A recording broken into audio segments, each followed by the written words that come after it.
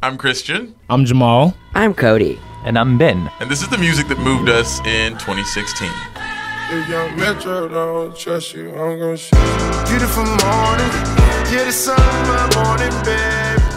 The best beat drop of the year, I think. There are so many songs I heard that I got sick of.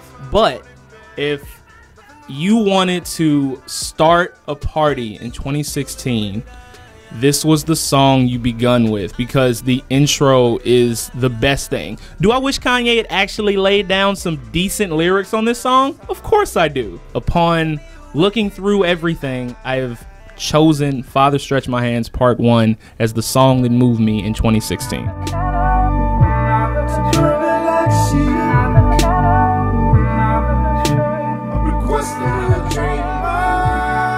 Color and Anything came out, and I immediately gravitated to this particular song. The imagery, like in this song, having a forest fire to kind of like burn everything down and allow for, you know, regrowth. I feel like at the beginning of the year, I was going through a lot of different changes. I mean, I moved. That was a big thing. I felt like this song is the song that moved me the most because it spoke to my personal and professional experience in 2016. My daddy Alabama, mama Louisiana.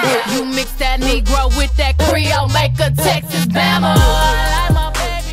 I've been to like 6 of her concerts, and she came out to this song, and the first thing she screamed out was, "If you know who you are and you're proud of where you're from, say I slay." That just reflects who I kind of grew into this year. It was the first year of my life I was unapologetically myself, both personally and professionally. Kind of launched a series centered around my sexuality, which was like a huge step. Here at Newsy, we're launching a new series titled Let Me Get This Straight. I think anyone who's ever had to overcome obstacles can relate. How can you not appreciate this anthem that just makes you feel so proud of who you are? Envoie ce son à 3 personnes de ton entourage, qui l'enverront à 3 personnes de leur entourage, qui l'enverront à 3 personnes de leur entourage, qui l'enverront à 3 personnes. The song Entourage is one that I like a lot because every time I listen to it, I discover a new punchline.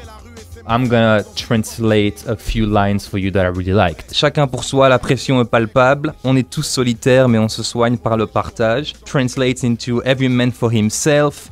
We live solitary lives, but we heal ourselves through sharing with others.